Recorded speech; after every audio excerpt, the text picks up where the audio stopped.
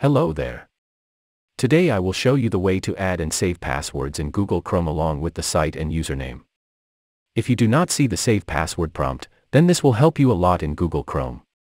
On Google Chrome, go to Settings, Autofill,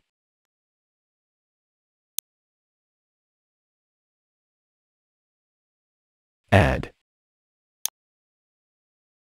Now here type the website you want to save the password.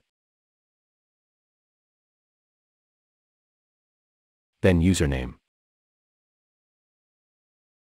And finally the password.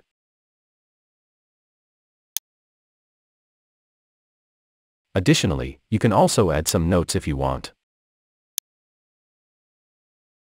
Lastly, click on Save.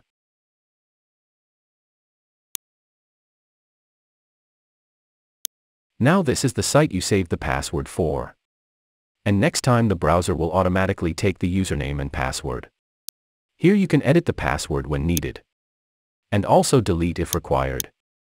So, this is how you can easily add a website, username, and password in Google Chrome.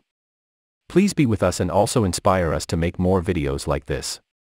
Goodbye.